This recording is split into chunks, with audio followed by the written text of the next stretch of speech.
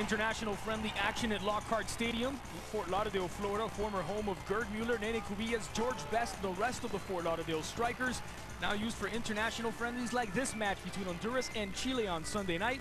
And the Chileans sent the first shot across the bow. 7 minutes in, Luis Figueroa one-on-one with Noel Valladares, but the Honduran keeper makes the stop. Good reactions. Lamentablemente no sé si me apuré o vi el lado derecho de él bastante cubierto y ese fatal.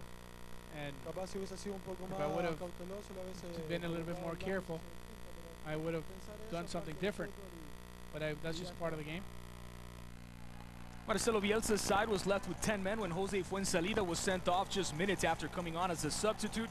But Chile managed to keep the Hondurans off the board despite the numerical advantage.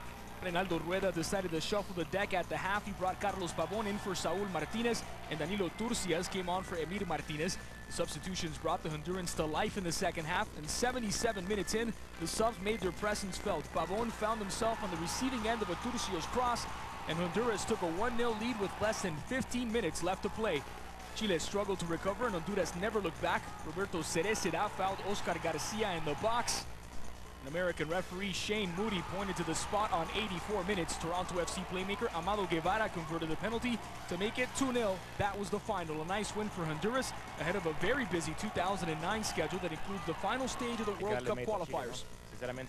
Well, I mean, Chile is a very strong team. I mean, besides that they have 10 men. Leaders heading into today, would they be able to pull it over?